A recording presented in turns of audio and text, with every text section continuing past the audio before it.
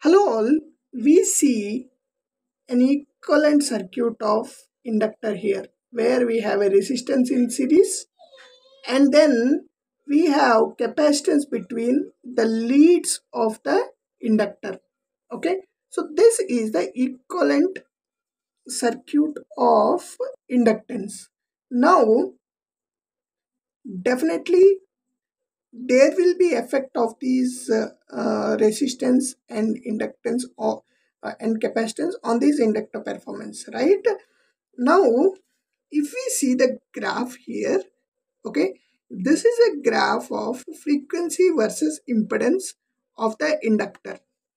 Now we see a curve here where you can see on the left side of this curve we see a inductor symbol and a capacitor symbol on the right side. So what does it signify?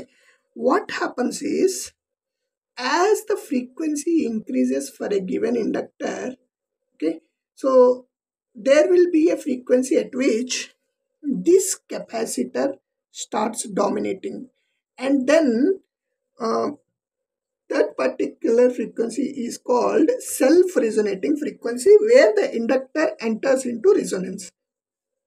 And beyond those frequencies, the inductor behaves as a capacitor and not an inductor. So very, very important property of a inductor. And now what happens is, if you are going to use the inductor in frequency circuits, you have to select an inductor such that your self-resonant frequency is much higher than the maximum frequency at which you are operating this inductor.